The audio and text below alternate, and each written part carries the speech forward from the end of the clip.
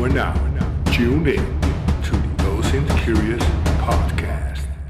Hi, everybody. Welcome to our weekly podcast, webcast. This is Micah Hoffman from OSINTCurious. I'm joined by a cast of wonderful people with us. We are going to be continuing to do these weekly webcasts and break them off into podcasts. Kirby has some stuff to talk to us about where we're doing our podcasts and where we're hosting that content. So stick with us. We've got a lot to talk about today. First, let's go around the horn, introduce ourselves, and if you have something to shout out or something to talk about real quick, why don't we do that? Ginsberg, you're up first for me.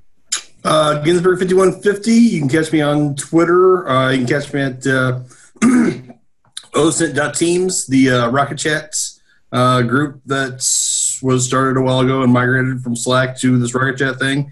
That's about it. Cool. Dutch? Hi. Dutch_OSINT guy everywhere on the interwebs, and just being here for the second time, having fun. Awesome. Sector? Sector035 on Twitter and on Medium. Usually information security is my daily normal day job, but really awesome to be a part of this OSINT family. Cool. And rounding out our troop here is Kirby, kirbstr. Yeah, you can find me kirbstr on Twitter and at plessas.net. Very cool. Thank you very much. So how's the week going, everybody? We had actually our another blog post. I'm going to go ahead and share that out real quick. We had another blog post go out this week. This was after GDPR, researching domain name registrations. I heard a lot of really good talk about that. Did anybody want to just mention something about it? Anybody hear anything? It's just me in general getting reactions on somebody finally making the effort to post about a topic like this. So credits to Techniset for doing this. Mm-hmm. And I think, especially in Europe, a lot of people appreciated this blog post. Yeah, I agree. I mean, I heard people say, OSINT and GDPR, we have these closed-door discussions, these behind the private, screens of our companies and our private group chats. What's happening? Where are the secret resources that we can use that either don't care about GDPR or are still providing us that data that we had pre-GDPR? And I think this being released, this blogcast and any ones that come after it, are really sparking that discussion of what we can do. And for me, a general call out for people, if you have new sources which Techniset didn't name in the blog post, please let us know, because we're always on the lookout for new useful tools or websites to get that extra info that you might need. Cool. Yeah, I think GDPR is actually going to be a kind of a beneficial thing for OSINT in general. It's not going to be, people kind of sitting on their haunches and just doing the basic DNS, IP lookup stuff, whatever. It actually is going to make people get out there and do a little bit more digging. So these type of tools and tool sets are going to become way more useful in the future. And I really do like PulseDive. I've used it for a while, and I've talked to the guy that started that. So just those IOCs and the other indicators of compromise and things like that we're going to go through and kind of see and rely more on in the future, I think are just kind of starting to come up. So it's good that people get referenced, kind of how to use them and stuff. Absolutely. And I think the resources that are in the blog post, they might change. This is the nature of OSINT and the internet. Is what's a great resource today might change tomorrow, might have restricted content, and we keep hopping sources to sources. Totally. Cool. All right. So one of the things I wanted to shift to was news that, well, actually, before we get to the news from this past week, was we had a person submit something on OSINTCurious forums. At the bottom of our web pages, we have these wonderful submit us a, well, not on that web page, way to go, Micah. But like here, we have a, if you want to, where is it? I always mess this up. Here we go. webcast suggestions. So if you have suggestions or if you have other things that you want to submit to us, you can click there and fill out a little form. We had Jay. He submitted a question that I wanted to throw out to you all and find out what your thoughts are. He says that he's a quick starter, somebody that's looking to get into OSINT, and he really wants to understand, is there a certain order to the skill sets that we need to use in OSINT? I guess I'll take a back up and say, what are some of those kind of foundational things that you need to know in order to be a good OSINTer? Do you have to do these types of things in a certain order? What are your thoughts? Well, an order, I think it starts with being eager to learn as much as you can about the subject and maybe not specialize in a certain specific thing within the OSINT field. Just read in general, what is it? How can I leverage it? How can I pivot into things? How do others do it? And keeping track of what I'm doing. I think that's it, basically. An order? No, I wouldn't say an order. No. So I think what you're speaking about is that we have is more the personality and things, the personality characteristics of a person. I think what Jay was really asking for is, well, there's Python, then there's people, then there's IPs and domains, there's other things like that. Is there like a content area that we should start out with and then moving forward? Hey, and I want to shout out to Beowulf. Hey, welcome to the webcast, buddy. Hey, fashionably late. Yeah, that's right. Yeah, he's here. I lurked in late. I saw you. As far as like what you should learn first and that sort of thing, I think, get comfortable with two things. First of all, Google. You got to get used to, learn your Google foo, right? Get some of those Google hacking books, figure out how it works. And if you figure out how it works, you get the basics of pretty much any search engine because you're not just going to be using Google. But then I think the second thing is know how to find those other people who know the OSINT tricks, right? Don't think that, one skill is finding everybody else. Yeah. Who can help you with everything. Yeah, I was actually going to kind of echo the same thing. I think, and we were going to maybe talk a little bit about this too, like Google Dorks, Google hacking, stuff like that, or whatever. But also like networking and learning how to research is also, I think, a thing that needs to be at least looked at. You set up with a goal and then you try to work backwards from that goal to accomplish what you're trying to go through and search. I think Dutch's Medium post is also pretty spot on or whatever. It's more of a mindset and to be curious about what you're doing to follow it all to the logical conclusion. But from a technical aspect, I think just learning how to go through and search is one of those things that really will help you, because even if you don't know Python, if you can't do command line, if you don't know tools and stuff like that, there's still a wealth of information that you can get from search engines, social media, things over. So it's whatever you're getting into and comfortable with, and then continuing to be curious and learn from other people, and setting up those feeds just to go through and get your own stuff, searching your own information so that what information is going to be able to come back, whatever. Starting with a target that you already know is accessible sometimes works as well. Thanks, Ginsberg. Sector, did you have something to say? Yeah, I think what can be really helpful, especially when someone is new to OSINT, get your yoga framework or the OSINT framework, because it creates a little bit of a visual overview of what you can do when you have certain pieces of information. And especially with the yoga, you can see, okay, where can I pivot to? If I have a nickname, what can I find out? And if I find out a real name, what else can I do with that? So yeah, you're now showing your OSINT, your yoga platform, your graph. Yeah. Really, really helpful, especially for people just starting out with OSINT. Yeah. Go ahead, Dutch. Now, I was thinking, if you combine this with basically some golden W rules, first establish a research question and try to answer them by asking yourself who, what, why, where, when, all that kind of stuff. And that's basically how you get all answers. Just take those steps. Yeah, I'm gonna respectfully disagree with most of you because why not? You know, so in my career, I found that there is some baseline knowledge that you can have, and what I think is you do need to have an understanding of all the different things that are out there. But as far as learning, the background information is so helpful.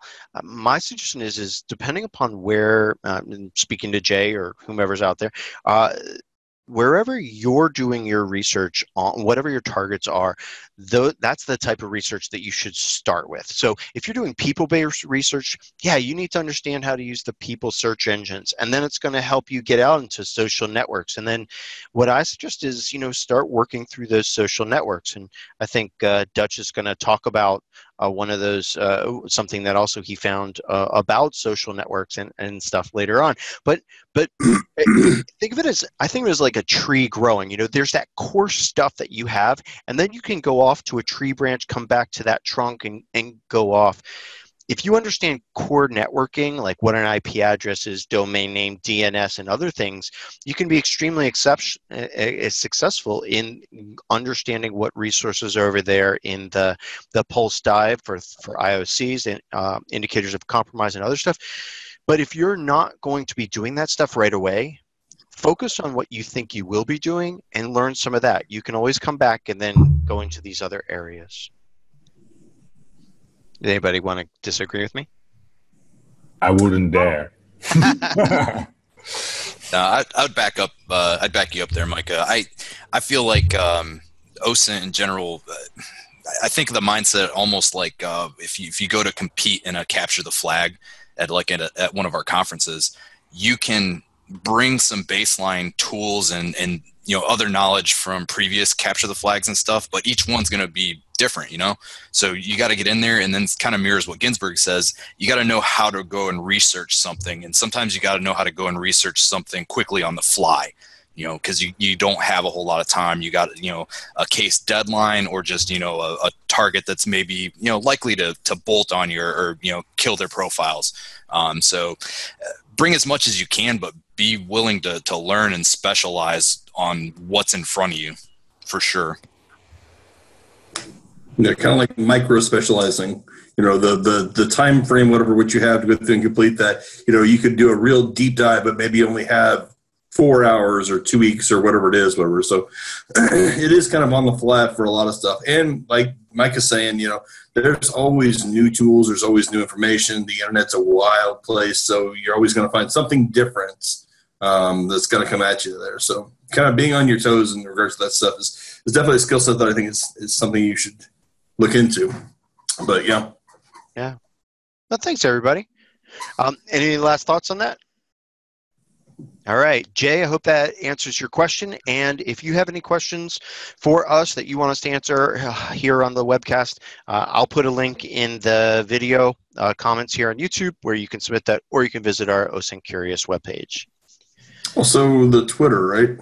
Also the Twitter, yeah. You can submit these to us via the OSINTCurious Twitter account, or hit any one of us up and say, hey, could you talk about this on the podcast? We're happy to oblige. Okay, well, let's go ahead and move into a segment I like to call Week in Review, because, well, I know we need like a and now you know thing. Splash screen. Yeah, I'm going to do it. I'm going to make it up. Good. Yeah, exactly. Right. So for this segment, I want to go ahead and share my Google Chrome, and the first thing I wanted to do was go to a site that I made. It's called YouTube. I don't know if you've heard of this. You made YouTube? Yeah, Awesome. So just so you know, we have this OSINTCurious this YouTube page, and we're going to be uploading all of our webcasts and podcasts there. So this is last week's podcast, webcast. And go there and catch up on what you missed. All right, so what I'm going to do is we have each submitted some things that we wanted to talk about. I'm going to pick a tab from randomly here in my Google Chrome browser, and let's talk about it. I think, Dog, this was you. Nope, this was Sector, I think. Sector? I have no clue what it is about. Yes. This is a wild story, though. Yeah, absolutely. This is indeed a wild story. Chloe Condon found out that someone was tweeting this photo of her and complaining that this woman on this photo was following this guy after a talk, and all of a sudden she found out, or someone tipped her off, I'm not sure, and she goes like, well, this is a photo of 3 years ago. This is not something recent. This is somewhere I was. This is some event or conference I was in. So what do you mean this happened just now and I was following someone? This is weird. So she and other people online started looking into this, and this turned out into one heck of a little OSINT witch hunt, so to say. People found out that there was this guy, and for years and years he has created Instagram, Twitter, or tweets and everything. Everything was fake. He picked photos from advertisements and used them to boast whatever he was trying to convince people he was. And he's been doing that for years and years. And all of a sudden, this Chloe was found out about this, and people started looking into this. This guy now has said, oh, I'm sorry, someone hacked my profiles. Someone has been tweeting some silly stuff. He deleted everything online. So that's one idiot gone from the internet, and nobody has any idea what has been going on and why he did this.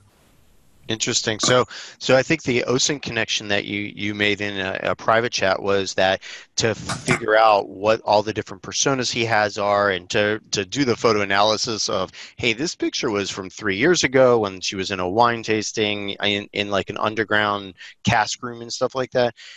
There was a whole bunch of OSINT that they did to discover all this about this person. Is that right? Yes, indeed. They used Google reverse image searches, or TinEye, to look up photos and coming up with just plain advertisements that he cropped in such a way that he could use it to sell some kind of story in a tweet or on Instagram. So, yeah, a lot of people just, in their spare time, they just took the time to look up what was going on here. And I don't think anybody knows at the moment why he did it. He deleted all his tweets. His account is empty too. So who this guy was, why he was doing it, I think it will stay a mystery. All right. I don't know how much of a mystery this is going to stay, because it sounds like there's people who know him in real life. If you go through that thread, and they said that this is just the beginning of the story with this guy. Now, I don't know who he is, and I only know about it from this thread, but he seems to have been doing this in the past, even though he says, hey, somebody just recently hacked me. So you think he'll be back, Kirby? Oh, I don't, if you look through that thread, there's some comments that say that he's already back. He may have gotten rid of that account, but that maybe there's 2 other accounts. I don't know. So interesting, something to follow, something to watch. Definitely. All right. Dutch, I think this was you. A tool that just popped onto Twitter today, right? Yeah. And I haven't actually got a time to really play with it. I just clicked on it because I click shit sometimes. You're so curious. So curious. But it looked really interesting. It reminded me to a similar tool called Yasif for YouTube. Does the same thing in a way. You give it a word and it will look for connecting words, or just like a social network analysis with centrality based on eigenvector, I think. It's to be sure, I need to investigate a little bit more. It says Jacquard similarity between the shared set of users. So if you and I are both in two different Reddits, because we're in two different Reddits and because we're both in a Reddit together, then it might think, hey, these Reddits are similar. I think. No. I'm not familiar with Captain Picard, Jacquard type of things. Kirby? Yeah, I would say that I love the idea of this because one of the main things that I use, like Reddit Investigator or Snoop or the Reddit Analyzer tool, is to find other Reddits. Maybe I'm not looking for a specific person, but I say, okay, this person's really into, this type of a topic, so I'll put them in Reddit Analyzer and just to see what other subreddits they're in, just because I'm looking for the subreddits. And this looks like a much easier thing to find that kind of content. I think one of the challenges here is just the sheer overwhelmingness of it. There are some, and I'll go ahead and do this. I was playing around with this earlier, and there are some other Reddits out there. But if you look at this, the clustering of these subreddits is really, really well defined, right? And you see that on the asshole Reddit, and that moves over, and all of these people are subscribed to that. Then there's this mass. But when you look at something like just OSINT, it's so busy. I wonder what the real value of this is. Yeah, we need to figure that one out. Yeah. We'll just have to get more granular than just OSINT. Well, yeah, you get more granular, or what we can probably do is take this. This is probably just JavaScript, and we might be able to change the JavaScript, how things are clustered or whatever, or talk to this guy, Andre, and see if we can go ahead and do a PR to this GitHub page. Yeah. So does it only search topics? It's not for usernames and things like that? Will it search that? I don't think it does that. Let's see. Anybody want to give me their? Anybody want? I was going to say, what's Dutch's? Yeah, I'm just like I said. I just dropped this here, and I'm trying to read up on it now, but I just need to come back on it. All right, so that's my buddy Rob Fuller, Mubix. I don't think it's actually doing. Oh, so there's you, Mubix. But this was not from what I see, this is the subreddits and stuff. So it really does need an R. I just didn't know. I thought I'd make you play with it. Yeah, that's cool. All right, and that's available here. As always, we're going to collect all these links and then put them in the comments in the blog post that's associated with this webcast. So that's pretty cool. I wonder if that's something they can duplicate and use for other websites, whatever. I wonder if there's a way to go through and use it, the same visualization or whatever, for, well, I don't want to say for Twitter or something because that would be a nightmare. But, Reddit's a very, very specific use case for a lot of that stuff. I think, and I know back, I don't know, it was like a year or two ago, Dutch, like we were talking about like dark market things on like the Slack, and I know that a lot of this stuff that we were looking at, whatever kind of forward-facing stuff, whatever, was coming from Reddit, which was nice. It was the darknet market snoops, the vendors reviewing each other and the explanation on how to use the darknet as safe as possible and how to buy as covert as possible. Really good stuff on there. Also, the shutdowns and stuff when they came in, they started seizing websites and stuff like that or whatever. I think a lot of those posts went up to warn other people, whatever, hey, stay away, or this has been infiltrated for the last 3 months or whatever. So it could be interesting to use this tool to find and target those Reddits and subreddits which get your interest. Yep, right, I think that's a good use case. It's looking at the users, right? So if you have people that are interested, that are on this subreddit, where else are they talking? That's actually pretty cool, yeah. Yep, I think that'd be a good idea.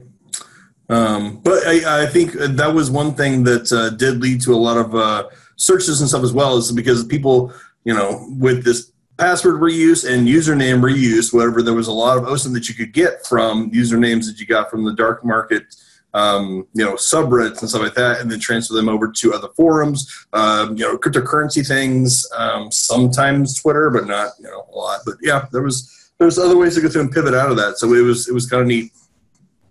I got to say something more about this tool because the data is only from August and September of 2018. Still 38 million user subreddit records, but it's a little data set. So it's static data? Yeah. Okay. That's what I get from it now. So, okay. But I like the idea.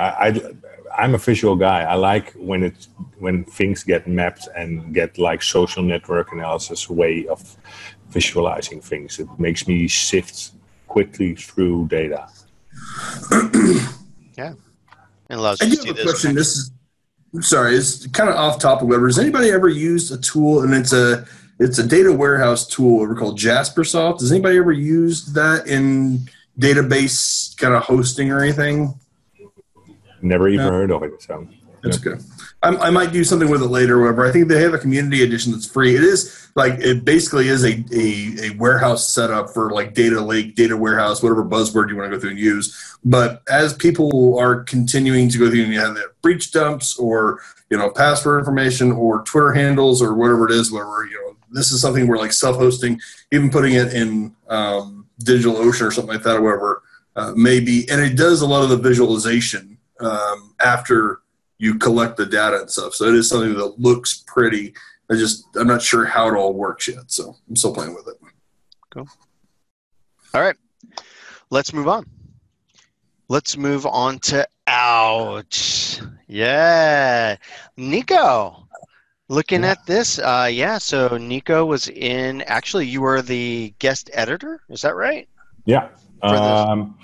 It was all because I went to the SANS Security Awareness Summit in London. It was back in November, and Lance Spitzner from SANS, he asked me to go on stage there and tell them to the audience on what subjects you can use OSINT for security awareness. And from that, he said, maybe it would be interesting to do something new, because on the Security Awareness Summit, normally it's just a lecture or just an hour of someone talking. And there it was the first time I gave a workshop. So the whole audience got to OSINT themselves after my presentation. And this is basically a summary of that and an end result of that. And that's new for the Ouch newsletter also. I think it's the first time they try and get people to get actively involved and investigate and look at themselves. So I think this is a terrific foray into the OSINT isn't just for professionals that are looking for terrorists or trying to look at competitive intelligence for businesses. OSINT is really for everybody, and it's the way that we as private citizens try to keep our stuff private. If you can't run a couple of queries, and I think, correct me if I'm wrong, wasn't Henry, didn't he post something on Twitter that was like, how many times do you Google yourself and how many different formats of name? Henry Van Eck, I think. I think he tweeted out something that said, do you do first initial last name, last initial first name, and Kirby? Don't you mean Hank Van Es? Yeah, Hank. I'm sorry. Yeah, that's what I was going to say too. But also, why not just set them all up as RSS? Yeah. Interesting. I'm going to have you do that RSS thing and show us. It's a neat trick. Yeah. So maybe next week on the next webcast, I'll do a demo of all the ego searches that I do for myself and how I set them up, so that anytime somebody mentions me online, I don't necessarily reply to everybody who mentions me online, but I know about it. All right, so everybody out there listening to this, your goal for the next week is to mention Kirby as much as possible in as many different mediums. That way we'll be able to find a whole bunch of stuff for next week's webcast. Yeah. No, please do not. You'll make me go into a cave and cut off all media. Cool. Well, and one other thing that I like about this, and then anybody else can talk, is again, it's taking something that people typically might think of as complicated and just explaining the methodology and explaining how they can do it to protect themselves. Because as people's privacy increases, the ability to find stuff about them decreases. Yeah. And my initial idea here was also just for those people who don't do this on a day-to-day basis, just make them aware of, in just a half an hour of basic Googling or search engine typing first name, last name, how much interesting and valuable information one can gather and gain and do evil with, or stalk with, or that kind of stuff. So, and what got my most impression is this newsletter. It gets translated in like 20 or 30 different languages. So I thought it was really cool to reach an audience who was not my native Dutch speaking or English, because that's basically the only languages I know. So to reach so many people and make them aware of the dangers, yeah, I thought it was really cool. Kirby? You know, you're making people aware of the dangers is one thing, but it's also, this is something that marketers also need to know, and people who have small businesses. So even say you're starting a small OSINT business and you want to know who's spreading your word for you, you know, who's your 1,000 fans. So I don't always say it's a bad thing you find a bunch of stuff. Sometimes you want to find people helping share your message, and subscribing yourself to RSS feeds about it, or doing all of these tricks to kind of find all that information about it is going to help you, you know, see what your return on investment is, see where your people are, that kind of stuff as well. So it's not only a privacy problem. Yeah, it's understanding about what's happening on the internet that you're interested in, right? Absolutely. Yeah, sometimes half the value in doing that kind of stuff is figuring out how to filter out the noise of things that aren't related to you. You know, I do simple Google alerts on my real name, set that up many years ago. And at the time there was a college football player going in the NFL. So everything was related to him, especially when he got picked up for like a marijuana and gun charge. You know, all the headlines were, you know, Josh Huff did this, which is great for, you know, cover. But as I refined that to cut it back down, I started to actually pick up like random people with my name in these, you know, different headlines, people at like a gun protest, you know, or, you know, something else in the news. And recently I had one that, you know, somebody had died in a motor accident. Yeah. Yep, I was gone, or from a motorcycle accident. So you can pick up some pretty interesting stuff just, you know, in observation mode there. Well, and you know, I always think about it the other way around too. Is for the longest time there was there still is a Micah Hoffman that's a wrestler. He was a high school wrestler, a college wrestler, and so I was like, oh man, you know, all my ego searches, as Kirby mentions, had to do with, I had to put a dash wrestling, you know, dash wrestle, dash state champion to start removing and stuff. And I always wonder if he's doing the same searches, going, damn it, dash cyber, dash OSINT, and removing all of my stuff that's there. That other Kirby has another problem with me too. Yeah? No, there is no other Kirby Plessas. There will be after this webcast. Oh, maybe. Make another Kirby. Cool. All right. Well, thanks for doing that, Dutch. Let's go ahead over here to this one, which was Ginsburg. Ginsburg, while you do it, I'm going to play it. Nice. Yeah. So I know, and I'm not as good at the geolocating quizzes. I know Quiz Time, Sector.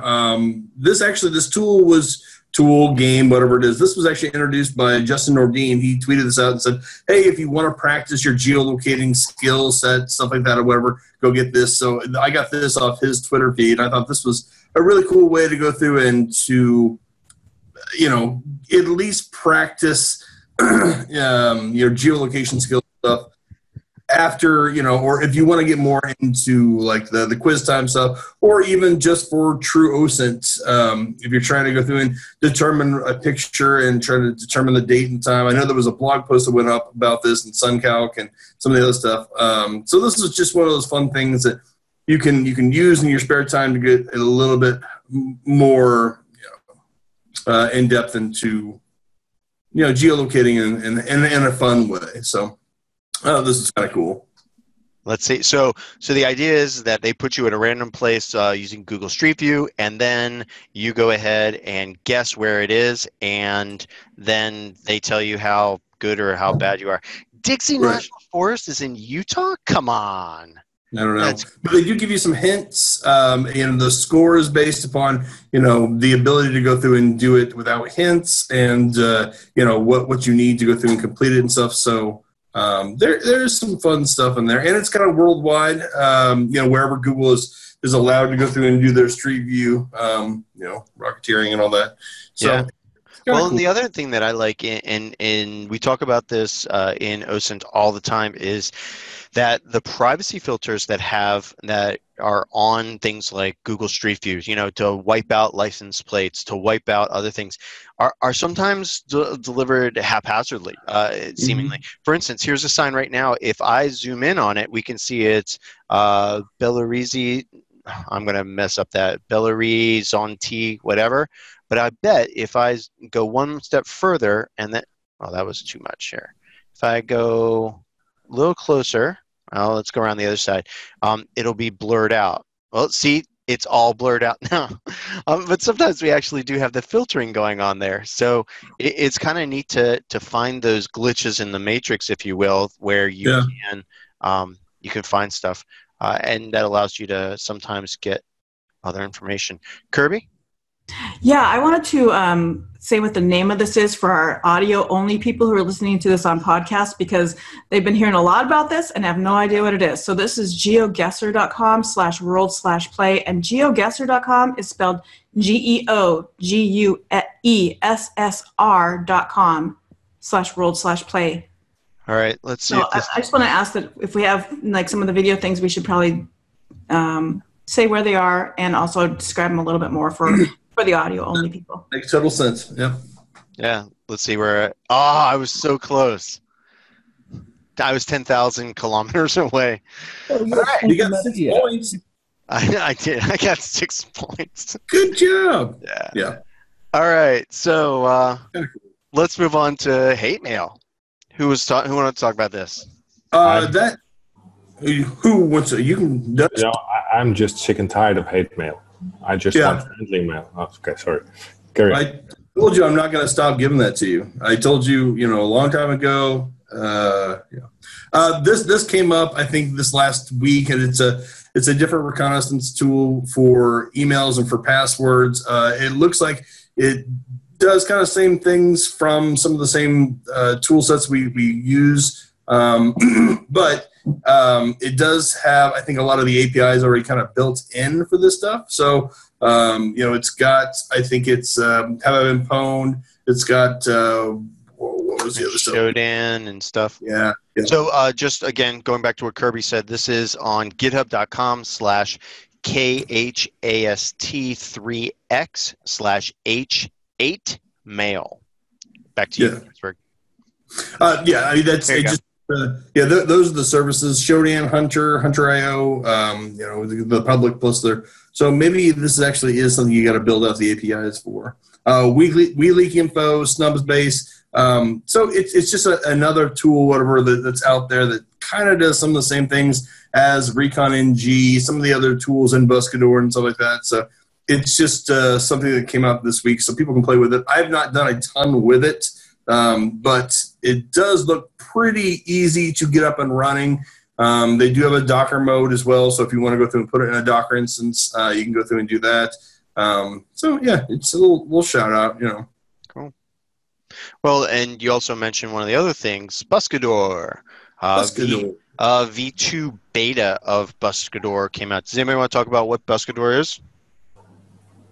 I think for those who are not in the OSINT field, Buscador is an operating system, a virtual machine or virtual box operating system, or even a standalone, provided by Intel Techniques, Michael Bazel or Bazel, how you pronounce it. I believe Dave Westcott contributed to this. He helped build it, and it's basically an all-in-one OSINT operating system. It provides you with all you need, the basics, the advanced, and the rocket science mode kind of tools.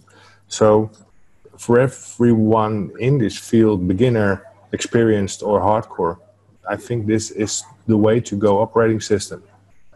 Yeah, I think it's to OSINT the same thing as what Kali Linux is for penetration testing and cybery type of things, where everything is pre-installed, pre-configured. You download the virtual machine as an OVA file or whatever, and then load it into your favorite virtualization technology, and you've got a system that's up and running with most of the tools, and sometimes I think a little bit too many of the tools. I mean, I launched, I don't know if it was Firefox or Chrome in there one time, and there were so many add-ons and extensions. It was incredible, but it really lowers the bar. You don't have to be, you don't have to build your own system. You can use this to really get a look at stuff that's out there. Sector?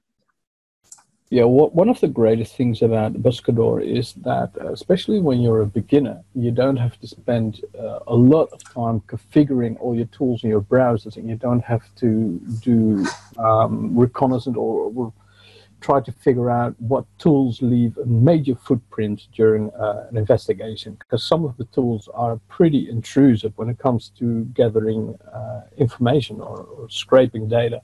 So that also helps a lot. Yeah. I think one of the challenges that so one of the other neat things about this is that if you've never dealt with command line tools, launching a terminal window or command line and then typing in everything from how to use Recon NG or other things, or even using a tool like the Harvester, they have simplified it in Buscador, where it's really a lot of the tools are GUI driven. So you press a button, a blank pops up. It says, what is the IP address you want me to put into the Harvester or whatever? And it does the command line configuration for you. So it lowers the barrier to using some of these really good tools. Nico? Yeah. Go ahead. Now, that's what worries me also, because when you're not that experienced yet, I think you need to invest on how tools work in the background, because otherwise you can never explain the results you've gotten, where they come from, or which path you took to get these answers. And that's when you get GUI wrappers around these command line type of tools. You need, at least people need to be aware there are things happening on the background. Things maybe get filtered, maybe get sorted in another way than the original results. So at least try and go to most of the tools here are open source tools. So they probably have GitHub pages when you look them up, and they will have explanations on how these tools work. So when you're filing reports, then you can explain what you have done. Ginsberg? I was kind of going to echo the same thing. I know that a lot of the reason why the GUI and some of the bar has been lowered for this entry into the Buscador. I know that it's for a wider platform than just like cyber or DFIR or whatever. I know that this is going to be pointed at a lot of investigators, private investigators, maybe people who don't have a lot of understanding of how these tools work. I think this is another area that Basil and them are trying to get into.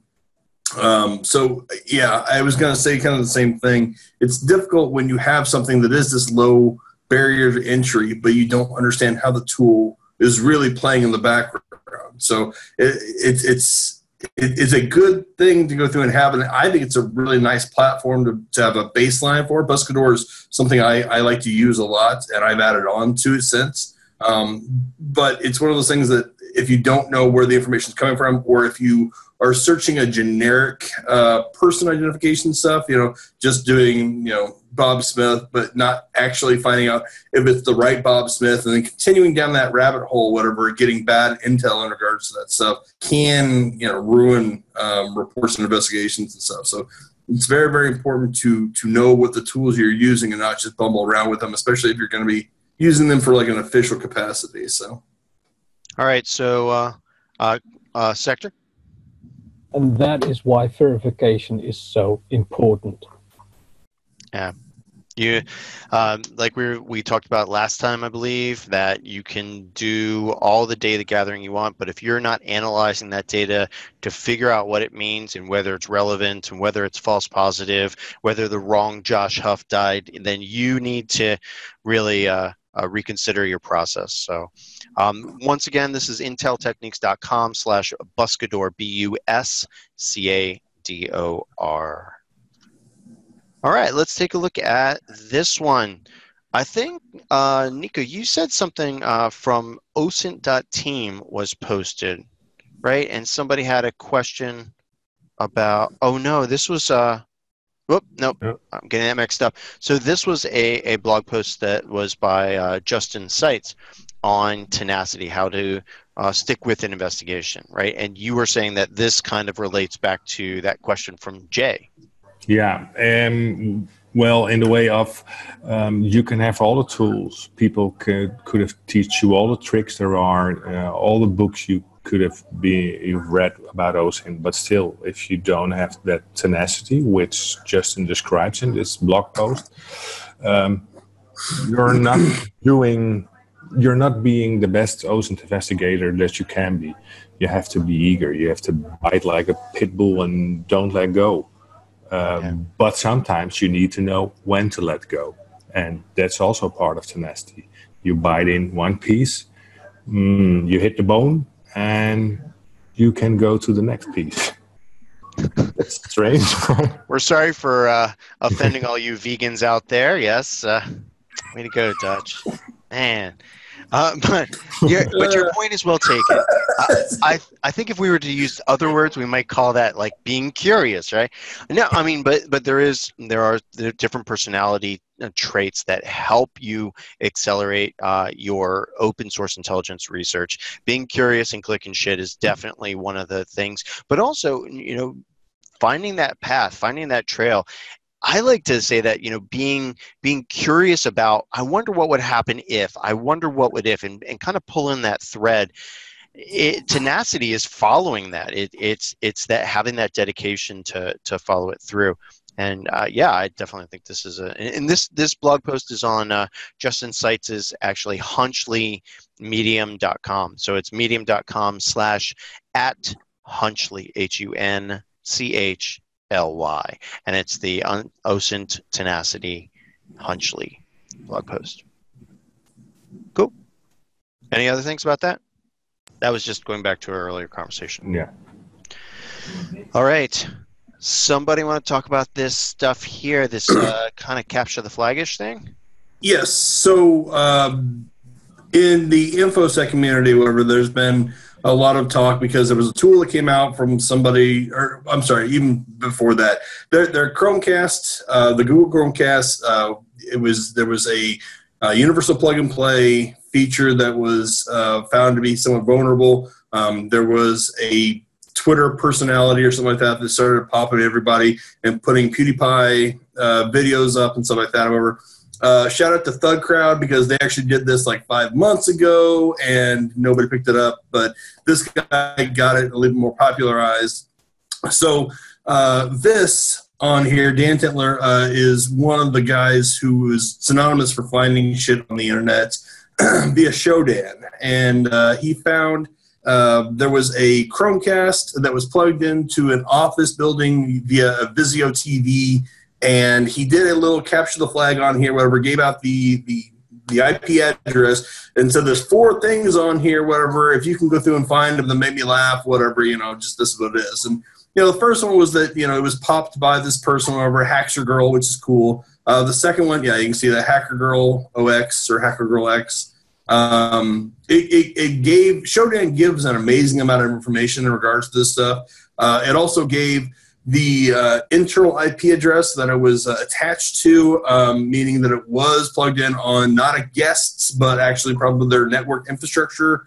It was also, there was a MAC address for the TV, whatever, so that, there was some compromisable stuff on there. It gave the SSID, whatever, so, the MAC ID and the Wi-Fi that it was on. This really was, and then, kind of on Wiggle showed exactly where this location was, showed who owned it.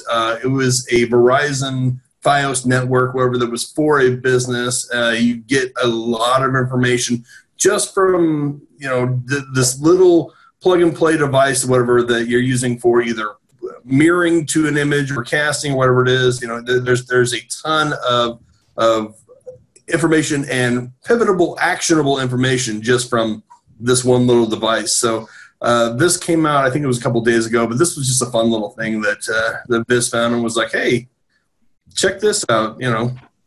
So there's privacy implications here. It's one of the takeaways is that putting these devices, whether they're IoT-ish or whether they're business functionality, into your environments without securing them, without understanding what they do and what they send out and how they're reachable, can be very, very damaging to your business. And to Absolutely. Yep. Yeah, just not knowing what's out there. And it's silly to say from like an OSINT perspective, well, if you don't know what's out there, it can really hurt you. But at the same time, if you are, if you're plugging in these devices, whatever, and you're not monitoring their well-being, your network's well-being, things like that, for a consumer, for a private individual, yeah, that's a little more difficult. But this is being a business. It's one of those things where you look at it and say, how could they let this go? And I know budgets and constraints and time and patches and all that stuff. But this was one of those things where you can get so much data from one little thing that it really is. It's something where you could roll this into a social engineering attack, a network attack. It really could cause a lot for something that's maybe not worth it. I don't know. Yeah. Cool. Yeah. Thanks, Ginsberg. Thanks, Vis. There you go. And we'll give you the link to that Twitter conversation in the notes. Yep. All right. Somebody had something on Cadio, right? There we go. Hang on. Josh, you still with us? I think he's gone. No, he's back? Oh, I'm sorry. Back from the dead, so to speak. Kate O'Neill had something on her Twitter feed there that is talking about one of the trends that's on Facebook right now is people posting kind of like a 10-year gap of, how have I aged, so to speak, and putting up, a current profile picture and then one from, 10 or more years ago. And I saw this on Twitter, jumped over to Facebook and looked, and sure enough, I had, several people in my feed that were doing this. And her caution is, hey, 10 years ago, I probably would have done this. Right now, with all the data mining and facial recognition stuff going on, we should probably be careful, right? And it opened up a decent little floodgate of conversation there. So I definitely thought this was interesting from a privacy perspective and knowing what we feel about, all the data that Facebook gobbles up about us. So, what's your guys' thoughts on this? Well, Facebook always seems to scare me because I also wanted to point out a similar kind of tweet, Facebook tracking you by basically tracking your mouse activity. It's the same thing. They want to know everything about us, but when you want to know something about them, they're not home or the doors are closed, but they track you wherever they can, how they can, and how invasive they can, in my opinion. And yeah, it's a choice when you join Facebook, but still, it's so intrusive. Well, and I think one of the messages that I try to get out to the people that, one of the things that I try to get out to, thanks Kirby, to the people that I care about is that you have to think about every single thing that you tweet or post into social media, because whereas you might not understand why answering questions about what superhero you most resemble or who are the 3 people that would kill for you if you got into whatever type of a zombie attack, there are other people that have ulterior motives. So posting that wonderful, hey, how have you aged in 10 years? What Kate O'Neill mentions further down is, well, hey, wouldn't this be great to train facial recognition algorithms on age-related characteristics? There's always something that can be done with that stuff that we post, even if you don't understand what it is. So I always like to really think twice before posting stuff up there. Yep, agreed. One of the things you guys can find if you download your Facebook archive is you will actually get your facial recognition algorithm data sent to you, which I always found interesting. I tried to take that and figure things out with it, and I think I got as far as finding a couple white papers with some of the Facebook analysts talking about it, but it gets fairly complex, and I think it kind of goes above a lot of people's heads at that point. But you can definitely see what your face looks like to Facebook if you go download your archive. Thanks, Josh. And, you know, we know that Facebook does do some things like create shadow profiles. So even if you don't have a Facebook account anymore, or you never had a Facebook account, they still may have that facial recognition information on a person that looks like you. It's just not tagged to your profile. Go ahead, Kirby. It may not be tagged to your profile because you don't have one, but it's tagged to your family members so that they know exactly who your relatives are and that sort of thing as well. So even if you don't have an account, Facebook knows you. Yeah. Oh, there was something else with that too. There was something where Facebook was targeting some Android apps for people that were not on Facebook, but they had links through family or friends or things like that. However, there was I don't remember the article. I'll have to see if I can try to find it or but there was an article about how Facebook was using trackers in other applications, wherever, to go through and track people that specifically were not Facebook users, trying to gather data on them and stuff as well. I think that was last week or 2 weeks ago that came out. I'll see if I can try to find that. But yeah, the information that they're really trying to go through and gather on users and non-users is pretty frightening. I know that there was a tool that Firefox came out with called, I think, Lightbeam. Yep. And it would show you the graphical, you know, it was a visual tool where it would show all the trackers and showed it where it pointed to. And Google Analytics and Facebook were two of the top ones. And I think I gave that something of a talk, however. But yeah, they're very, very persistent in regards to their tracking and stuff. So it's out there. Ginsberg, I think Nico pulled this up. Is that Yep, that's it. Yep. Look at that. Nico's got some OSINT skills. Yeah. Yeah. That's awesome. This is register.co. Yeah. Go ahead. Yeah, the title is Facebook Admits to Tracking Non-Users. This is a good read. Cool. Yeah, it's funny that they are expanding their claws outside of their own ecosystem, which, I mean, makes sense because their business model is information. They sell your information. They want to sell ad space. They want to know what they can tailor towards you. So even if you're not part of their direct ecosystem, their secondary tracking, advertising, and other applications, you know, because they own a ton of stuff. I mean, Instagram.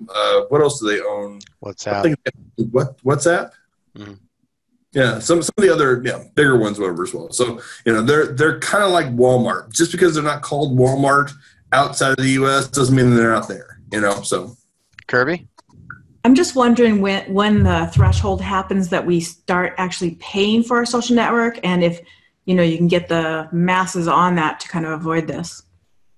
So you're saying instead of going with a free model where you are the product and all your connections are the product, to, hey, if I pay for a social media platform, I expect that you don't use my data for marketing. Exactly. Like, so when's the point when we start doing that? I think, to me, it'd be worthwhile paying for it. I mean, you'd have to have the masses on there, though, because there's got that, you know, that network effect. Yep. So I'll tell you the nightmare. Oh, sorry, go ahead.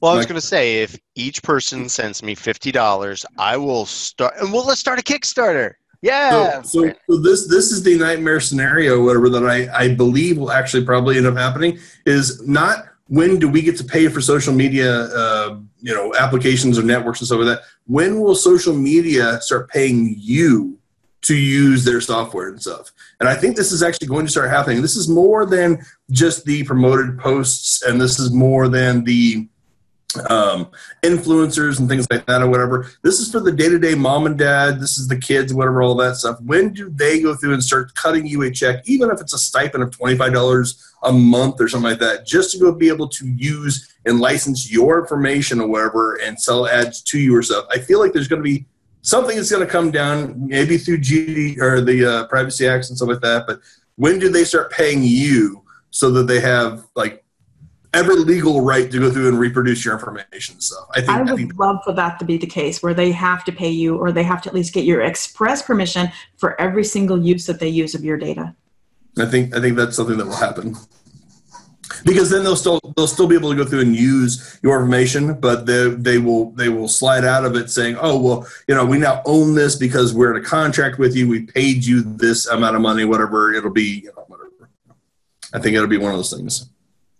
Yeah. So while we're talking about information that's out there on the internet, and Ginsburg, you found this passport stuff on. Well, you didn't find it. You found this tweet to. No, I found it. So this goes back to a lot of the conversation we're having. From the question came up with Jay to Kirby's talking about social or search engine optimization, stuff like that. Google Dorks. I kind of. A little history about it, it got popularized by, was it Johnny Long, the no-tech hacker, way back in the day.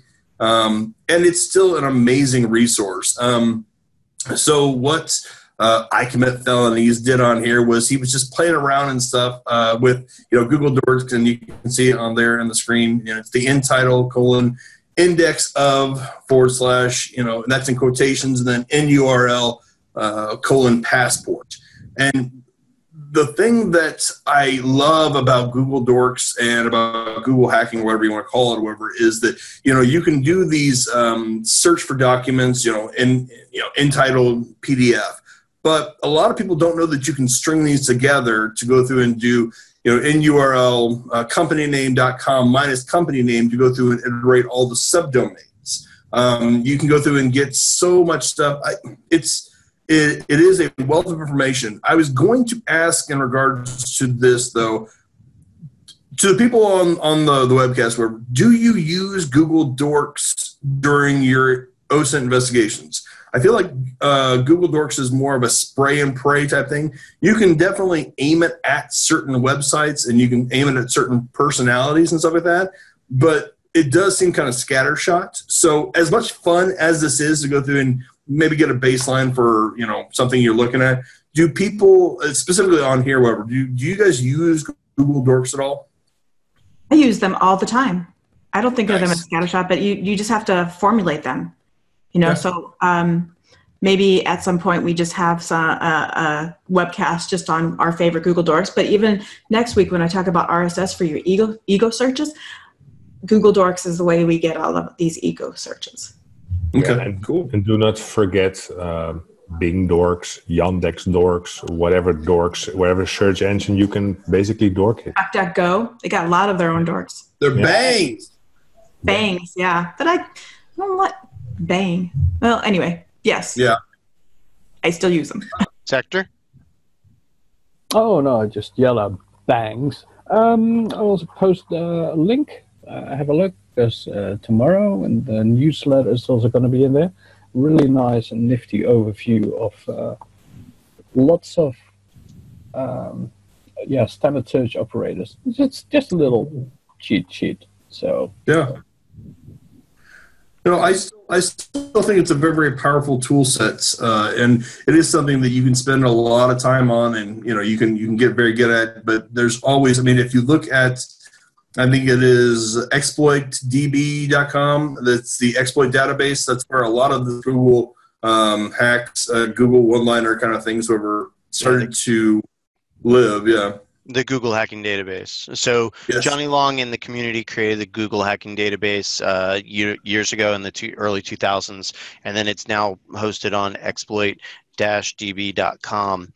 And the Google hacking database consists of Google Dorks that people have qualified and quantified to pull up everything from webcams that are online to other things. Now, again, I want to just throw out this warning that just because you find something on the internet does not mean that it's okay to type in usernames and passwords and to access those resources. And be warned also that there are people out there that are bad people that know that people search for things like extension or file type : XLS space password, and you find a password filed with passwords, and you open it up and it says, hey, to reveal these passwords just run this macro, and now your system's compromised. So be careful when you're doing this stuff. Kirby. Yeah, be careful when you do any of the really popular, like hacker thinking Google dorks. The one that really gets me that I think is hilarious is the video. The ones who you're looking for a webcam, especially the really popular ones for the webcam, and all of a sudden you find all the porn bots, and those also often have quite a bit of malware. So I will say also, and this kind of goes back to one of the first stories we covered where the young lady had her picture being used in promotional material or whatever, that T-line guy, whatever it was. There are a lot of professional photography people that use like WordPress specifically, whatever, that have a wealth of information on there. And there has been a lot of, kind of either sock accounts or other, I don't want to say nefarious, whatever, but definitely not in line with the person's wishes, but misadvertisement of them. It's with Google Dorks, it's very easy to go through and find JPEGs and other images and things like that, however, and then use those for malicious things, whatever. Even some of the I don't want to say ransomware, but there's a growing trend in OSINT to just use information that you find online, however, as a ransomware kind of attack. Especially with they had like the Ashton Madison, things like that. However, if you were in one of those dumps, someone was going to try to bend you over for $100,000, $200,000, something like that. However, well, it's going past that and just finding compromising photos or professional photos, whatever, can also lead to those type of same things. So just be aware that stuff is on there, and you should definitely talk to the people who are going to take your information. Be it like wedding photographers or, if you're getting headshots for something, make sure that you understand what they're going to go through and do and what security they have lined up to protect your stuff, because there are just a ton of those on there, wherever. And if somebody's using your face to go through and do something else with, and considering it's the same thing we talked about kind of last week with DNA, you don't own the rights to your DNA when they find something like that. Same thing with your images. Since the photographer is the professional that is out there taking the pictures, you don't own that picture anymore because it's their livelihood. It could be you and you're releasing that license to them to be used on their website. But then if their website's compromised and your photos start showing up either on porn sites or other things like that, however, it's something where you just want to make sure that you're trying to protect as much as your personal identity as possible. Rant over. Wow. Yeah. Well done, Ginsberg. Yeah. So, Nico? Yeah, I wanted to talk about the Back International Slack channel. This was pointed out to me by someone. The Twitter account I Heart Malware is Ronnie T on this Medium post. So they started the Back International Slack channel. It's based on business email related fraud, and it was a group who started with a little over 100 people, and they grew to 600 members, and they received several awards and were at conferences to stop this romance scams, malware, mails, that kind of stuff. But now they've got this huge Slack group of people all over the world trying and helping out to contribute to stopping this kind of business email fraud. And I thought it was a really cool initiative just to join when I think everybody hates this kind of rubbish in his mail. So if you can contribute just by being in the channel, they have a channel in there asking for, hey, do you know someone with experience who can talk to me from that and that company? And they will contact you. So it could be interesting if you're researching some kind of malware or you want to contribute to this kind of stuff. It should be interesting if you're receiving some kind of phishing mails you never heard of. This is a channel with lots and lots of experience about this, and it involves a little bit of OSINT also. So I thought it was really cool to put it in here. Cool. Thanks. All right. So We covered a lot of different topics today, and I will, as always, go ahead and put those in a blog post and paste it on our site so that people can check out what we're talking about on here. And you can have the links to this at OSINTCurio.us, OSINTCurious. And I guess we're kind of at the end of our podcast here. Does anybody have anything else they want to talk about before we go around the horn one time? All right, let's go ahead and go around the horn one more time and just, if you have anything to shout out or just say goodbyes. Let's start with the last one to join, the first one that has perished on the actual blog post, on the actual podcast, Josh Huff. Thank you. Nothing else to talk about. Glad to be able to join this. It seems like we're going to have a nice little setup going here, and I feel like we're going to be able to have a Facebook Hall of Shame segment almost every week the way things are going. So if you guys want to get a hold of me, you can hit me at Beowulf88 on Twitter, and I have a blog at learnallthethings.net. So I will see you guys next time. Cool. Thanks, Josh. Kirby? Yeah, and nothing more to add, I don't think, for this week, but I think that I'll second we'll have the Facebook Hall of Shame going on as well. You can get hold of me at kirbstr on Twitter, again at plessas.net, and that's it. Thanks. Cool. Let's go to our last on the phone person, Sector. Yeah, nothing else to add. Keep your eyes peeled for tomorrow's week on OSINT, because tomorrow is Monday again. Sector 035 from Twitter and Medium. Until next time. Yeah, I always look forward to that, and that might be something that we start looking at here too, Sector, is just, highlights from your week in review, because, you're already doing a week in review, so picking some of those things and talking about on here, really relevant. And thanks for doing that too. Nico? No, nothing to add this week. Just thank you, and you can all reach me by finding me on the internet, Dutch_OSINT guy. Cool. Thanks, buddy. Ginsberg. Yeah, you can find me on Twitter, Ginsberg5150. I do have a blog post that's supposed to be coming out on OSINTCurious tomorrow, so we'll see if I set that up the right way. We'll see how that works. There's some conferences and stuff coming up. I'll post on Twitter that I'll be attending. Besides KC, I'm doing the OSINT Village out there, so if you're in the Kansas City or Missouri area, if you're somewhere around there, whatever, let me know. Yeah, that's pretty much about it. OSINT.team. Go hit that up if you guys have any questions, or if there's somewhere else, outside of us that you want to ask questions to. It's a pretty good resource as well. But yeah.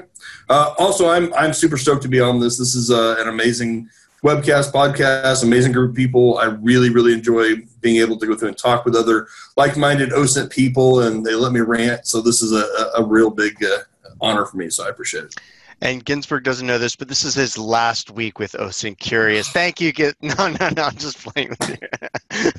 We can't have you liking this. Because your audio and your video, we can't have you on here anymore. Yeah, that's not going to happen. Yeah. Cool. Thanks, Ginsberg. And awesome. I'm your host for this week. My name is Micah Hoffman. I go by WebBreacher. You can hit me up all over the internet. If you are in the OSINT field and you want to get some more information, we've got a wonderful OSINT summit that's coming up in Alexandria, Virginia in February, sponsored by SANS. It'll be a day's worth of content. I believe Beowulf, Josh is speaking, Kirby is the keynote. We've got a whole bunch of people that are coming to that are going to really share a lot of information. So if you're interested in that, it's the OSINT Summit at SANS. You can always hit me up for more information. And until next week, I'd like to thank you for listening. Thank you for watching, and have a great week. Have a great week.